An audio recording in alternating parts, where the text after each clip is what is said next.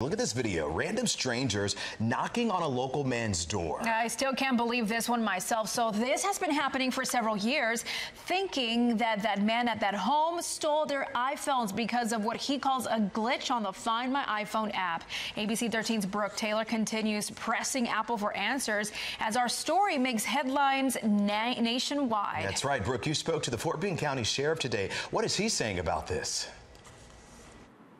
Yeah, the sheriff tells me he has told his patrol units and also dispatch about what's going on, just in case someone does give them a call about this address.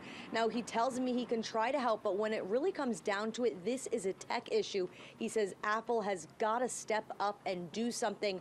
I've been trying to reach out to Apple since Tuesday. They have given me a call, so we do know that they're aware of this incident, but they haven't been able to tell me what's going on here, or just at the very least, if they're even looking into this.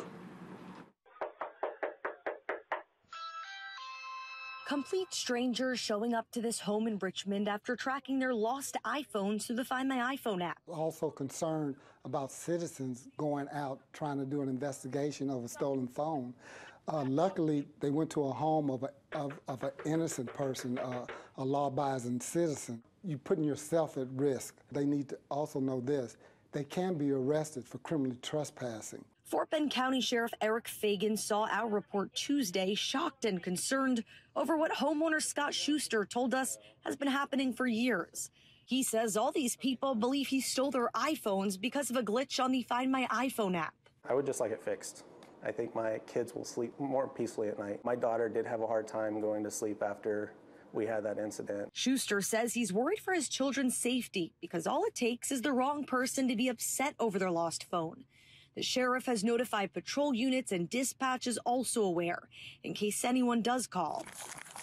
In 2021, body camera footage shows a Denver police SWAT team raiding the home of a 77-year-old woman in Colorado over a false ping on the app. You come to the door with your hands up. Denver officers believe she had stolen guns connected to a car theft after tracking a stolen iPhone to her address using Find My iPhone.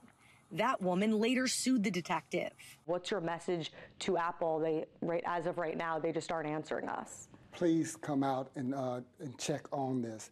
This is your expertise. Mine is criminal. I would ask them to come out and see what they could do.